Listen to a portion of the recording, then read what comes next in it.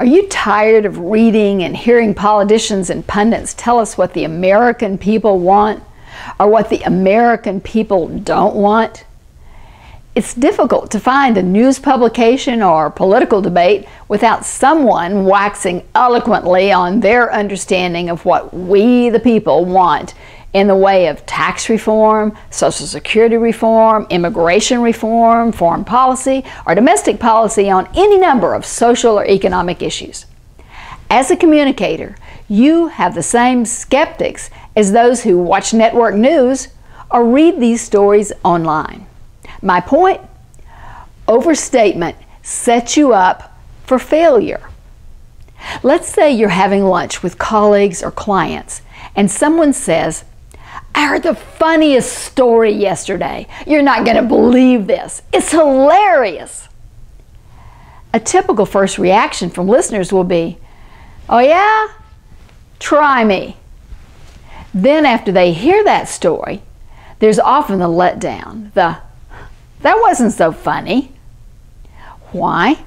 Because overstating the case begs people to be skeptical.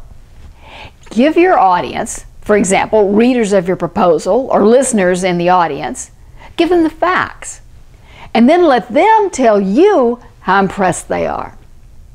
Unsupported generalizations tend to either push people to the opposite extreme or drag them along screaming.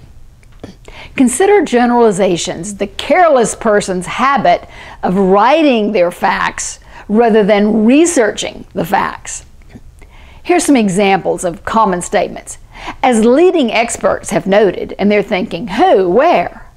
Or another one, few will doubt. Well, if that's true, why point it out? Or another one, few will argue with the fact that, and people are thinking, is that an attempt to keep me from arguing? Or most users prefer, and they're thinking, which surveys are you referring to?